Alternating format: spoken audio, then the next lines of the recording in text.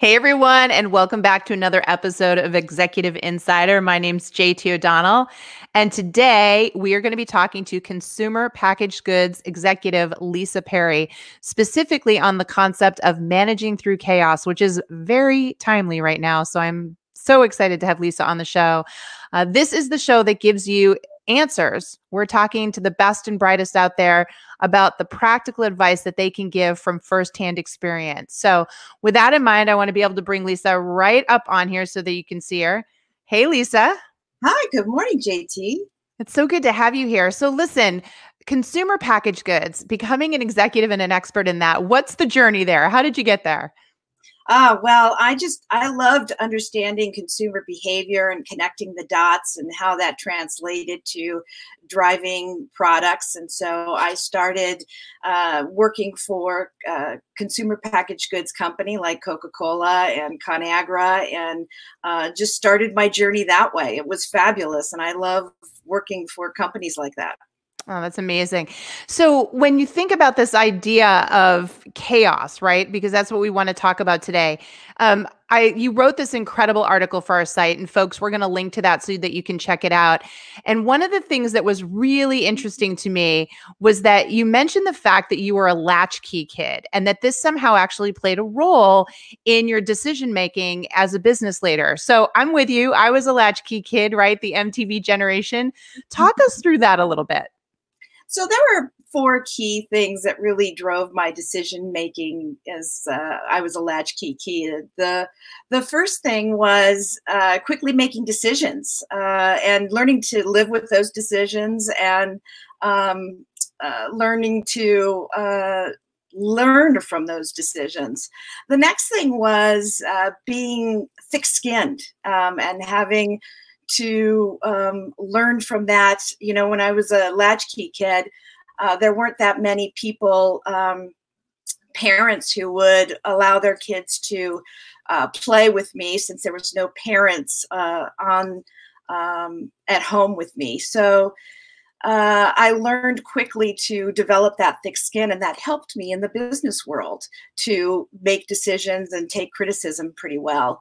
The third thing was being creative. Not only was I a latchkey kid, I was an only child, so boredom set in pretty quickly.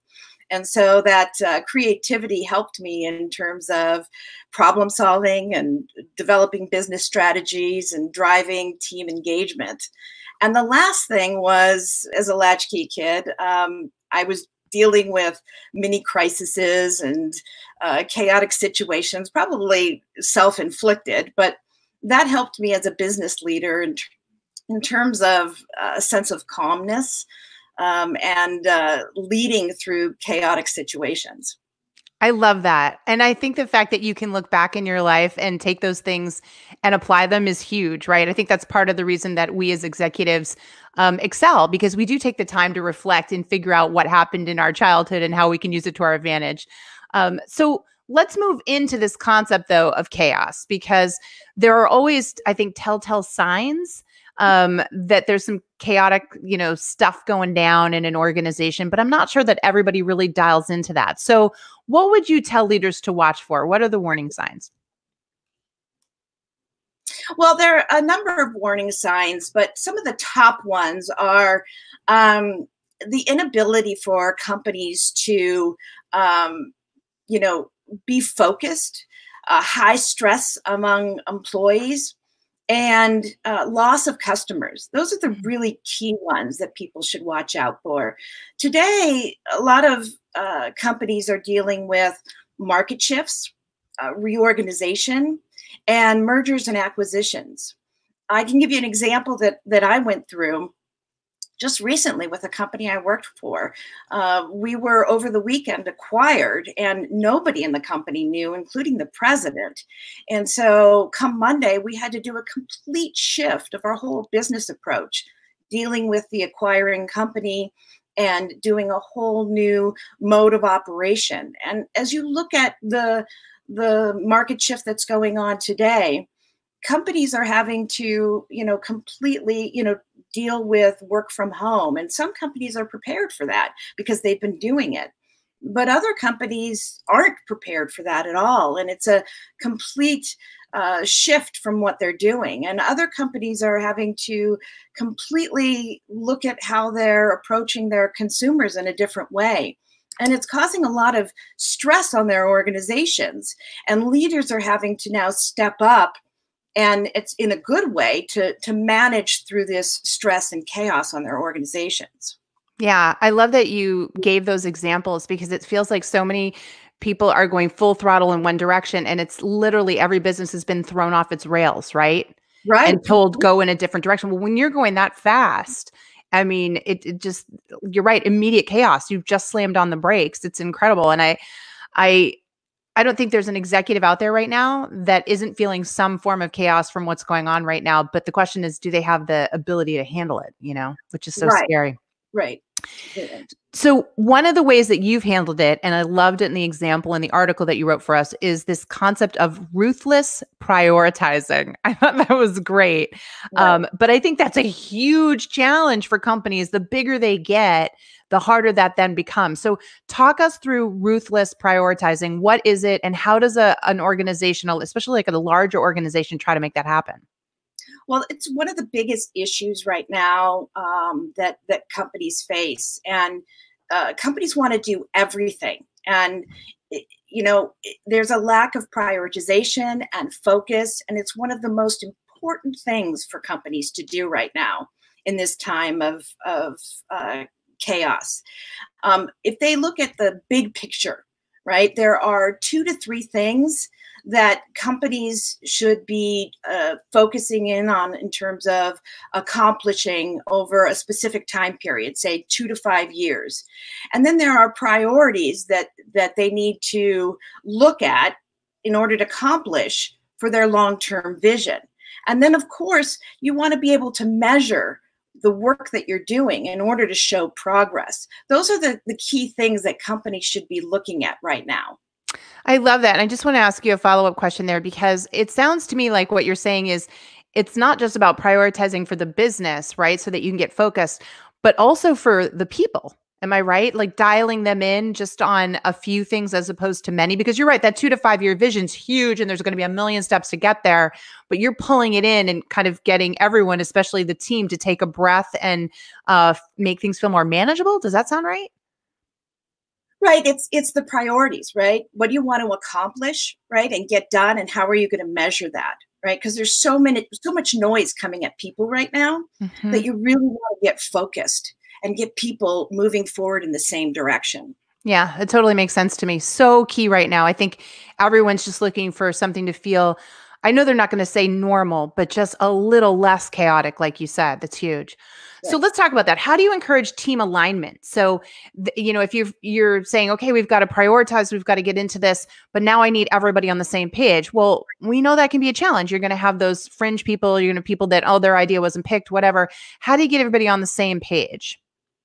Right. So, setting goals and expectations, not just for the team, but also for individuals, right? And I'm going to hammer this, but prioritization is key, right? Again, so much noise is coming at people that prioritization is going to be key. And then, clear, supporting the decision-making process is also important. Giving tools and the tools that people need in order to make those decisions, and supporting and for people to be able to make and act upon those decisions is going to be key. Now, the challenge is that if people are still resistant, then I think you need to sit down and have a serious conversation to say, hey, here's where the company's going, and here's the business strategy, and here's our expectation of you. And sometimes what happens is, people come on board for a specific reason for the company. And when a company makes a big shift, they can't align with that new strategy. And that's okay. Sometimes you just need to separate, and it's perfectly fine, but you have to have those serious conversations. I love that about you, because you're respecting the fact that they made a decision to join, right? As opposed to, I think it's very old school for people to say, just get in line, hey, if we're changing direction, follow into it. I think you're saying, look, I respect you.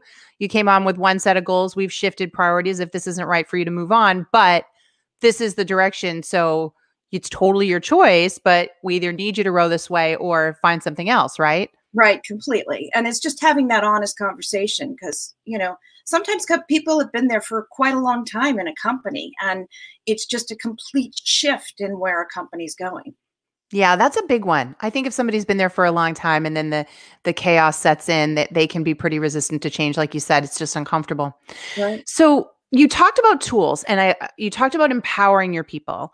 So talk to us about project management tools. Like, what do you recognize, recommend? What do you think is recognized as good options when you're trying to develop organizational collaboration so that you can improve the productivity?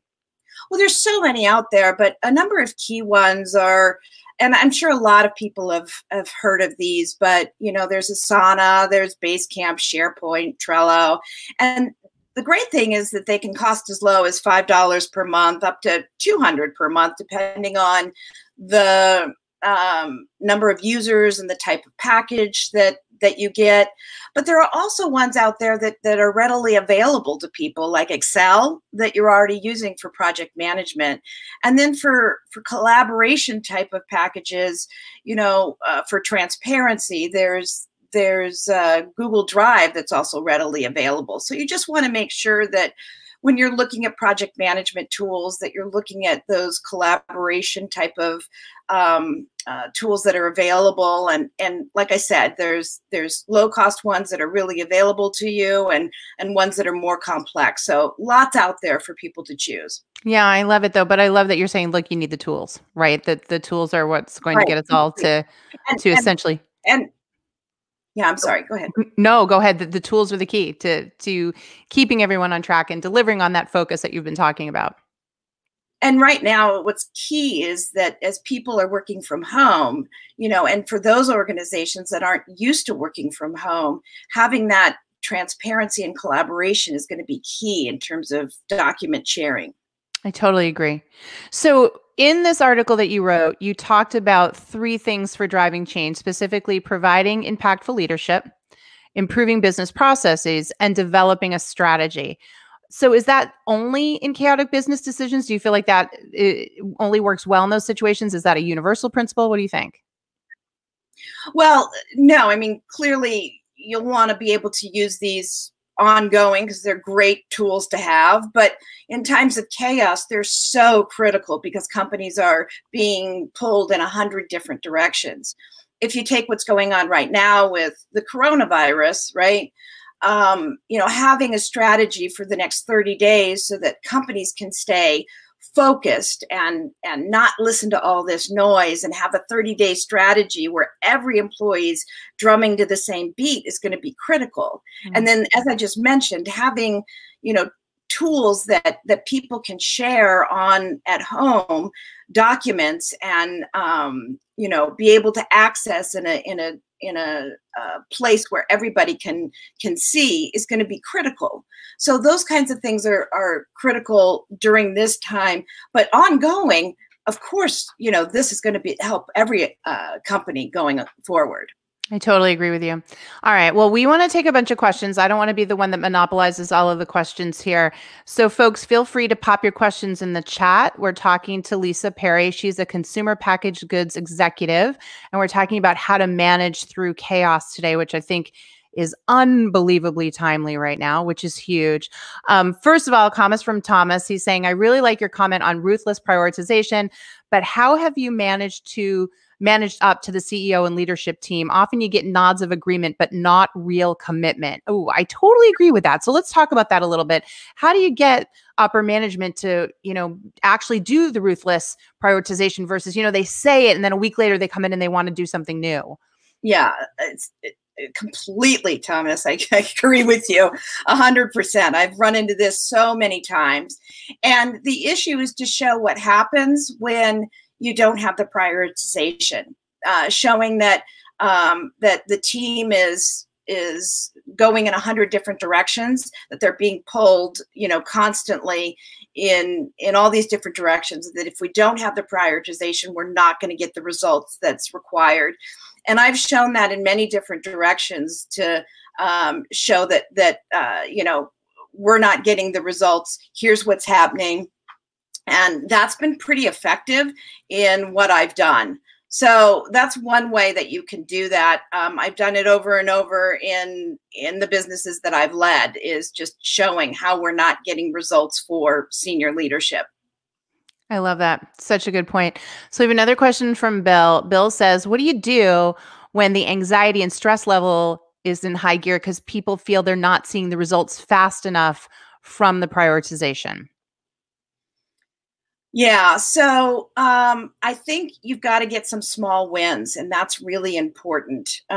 Being able to make sure that you've got a plan in place and being able to get something, just one thing, whatever the objective is, making sure that it can be a quick hit. That's going to be key so that the team feels like they're getting some victory. So even if it's, low-hanging fruit, get something out there that you can get to be able to say, hey, we've got some victory here. That's key to get to momentum going with your team. I love that. You're really talking about, I love that the wins are sort of the way to get that energy, that momentum. And that leads to another question that I have, which is when you talk about executive presence in a time of chaos, do you think there's a certain style that's predominant that maybe isn't necessary, say, in good, thriving times? Do you notice that there's you mentioned energy. Is there a style or an approach that you think works better in chaotic times?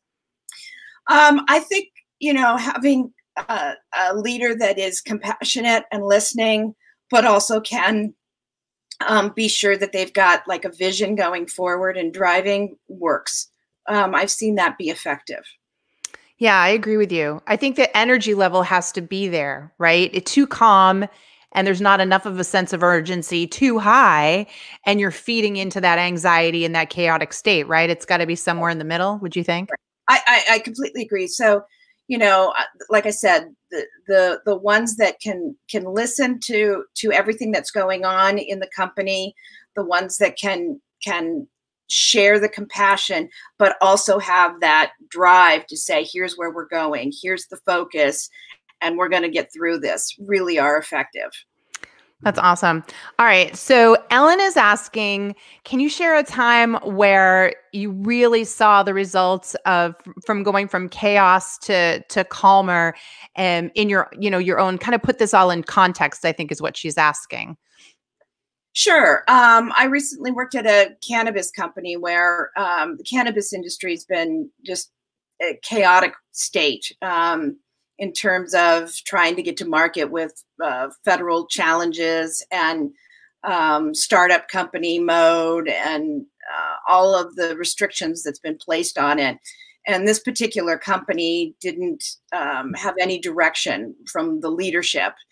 And, coming into this company, and it's part of what I wrote in this article, but coming into this company, really having to put and helping management understand that we needed to put some priorities in place and get a focus of what we were doing. And that was very challenging. And I think somebody mentioned already is how do you get management to get focus?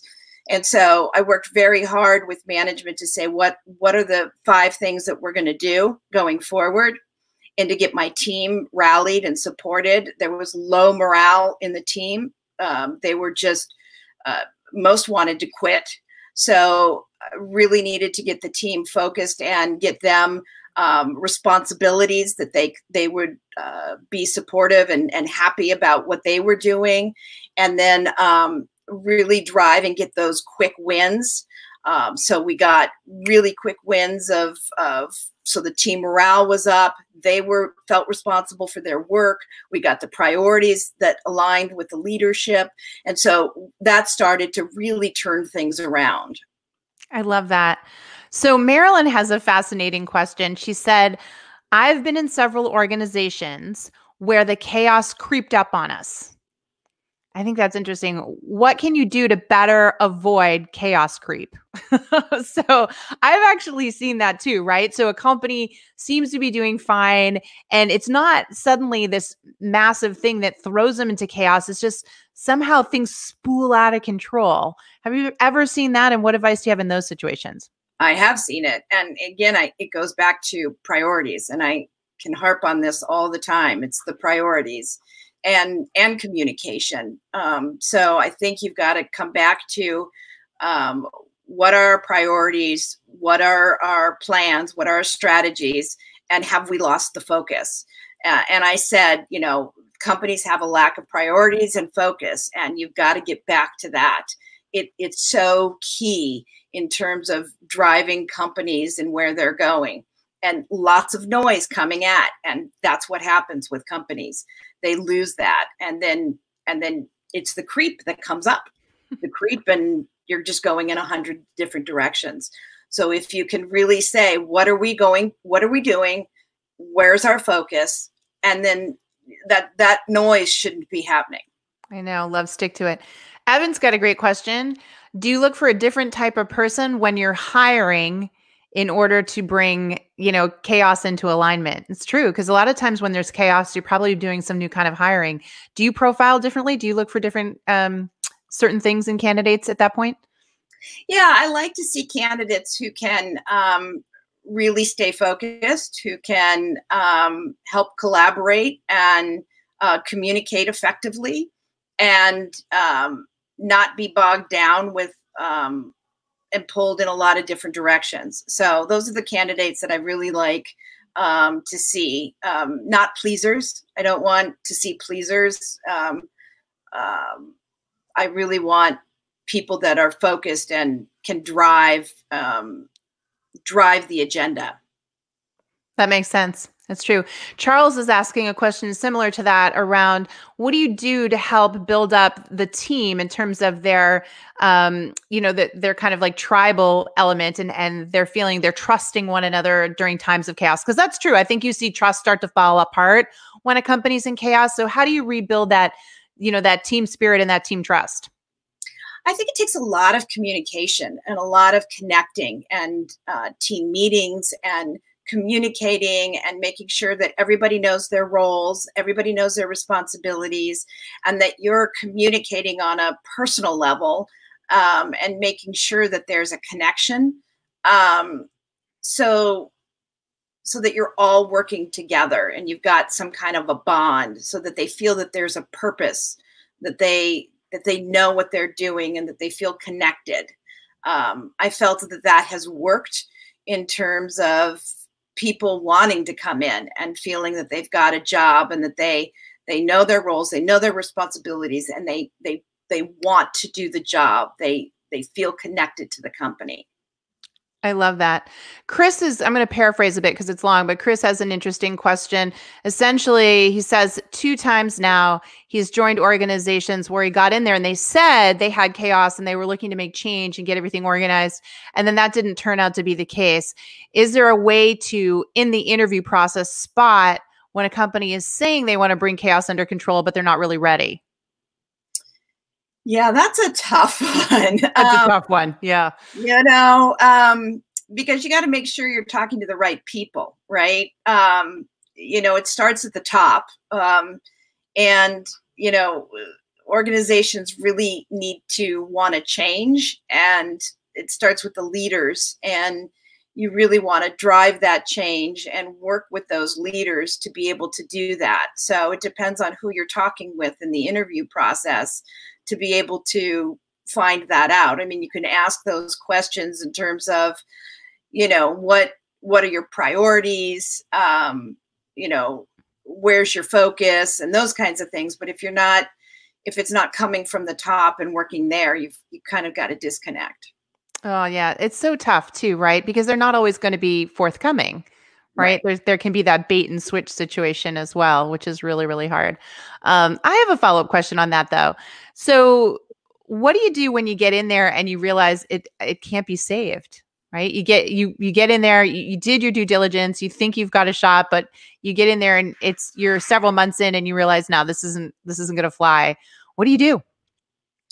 Well, I think, if you've tried all that you can, right, to work with the leaders and going up to the senior executive leaders and try to do the priorities and try and get focused and try to put a plan together and communicate, and the organization is just not ready to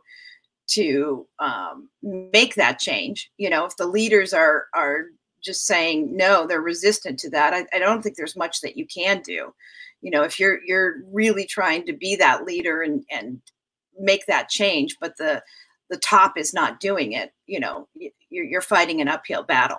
Yeah. And I think at that point, you're probably looking for a new job, right? But you're doing that really tactfully. I think it happens. I've noticed it's a high stakes game at the executive level, right? The higher up we go, just trying to find that fit. I've noticed overall, it's become in some ways a lot more of a gig economy for executives. We go in, we do our thing for a couple of years, and then things change and we move someplace else. I don't know if you're seeing that as well. I think when you work with chaos, that's a little bit that comes with the territory, don't you think? Yeah, I mean, I think you could make an impact in your area, but if the leaders at the top aren't willing to change, there's not much you could do for the overall culture. I think you could make an impact in your area. It's so true.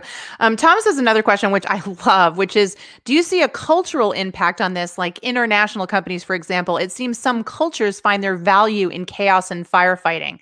That's a good point. Some cultures almost think they thrive in it, so to speak. Yeah, and definitely there is, but I think you could still manage through that chaos, right? I still think you can put priorities in place and still put a plan. Even when there's the chaos, you can still try and manage through that. I mean, I've had companies like that who like to live on the edge, right? But you can still try and help leaders put some priorities through that, let's live on the edge. It's funny because I almost think that somebody like you who does this regularly, that's almost becomes almost a high performing culture that's ready to take those risks because they feel like they have the structure in place. Would you agree? Yes. Yes. Yeah, it totally makes sense. Okay, well, this has been amazing. And 30 minutes always goes way too fast. Thank you, everyone, for your questions. Lisa, this was extremely helpful. But we always give you what's called the last word. So any final thoughts and things for people to keep in mind? Well, I think this is just a fabulous time to keep in mind that we're in this huge market shift going on, that there's so much opportunities for managers to step up and really take these skill sets and be able to thrive. So I hope it was helpful, and please reach out with any questions. Speaking of that, can you tell everybody where can they find you? Where should they hunt you down? On LinkedIn. I'm available on LinkedIn, and you can also reach me on my email at Perry, PERRYLLISA @gmail.com. Perfect. We'll make sure that both of those are in the links for you as well, team. All right. Well, this is another episode of Executive Insider in the Books. Lisa, thank you again for stopping by. Thanks, everyone, for listening. And as we always tell you, when it comes to executive leadership, if you want to win, you got to work it daily. So make sure you come back and listen to us next time. All right. Thanks, everyone. Thank you, JT.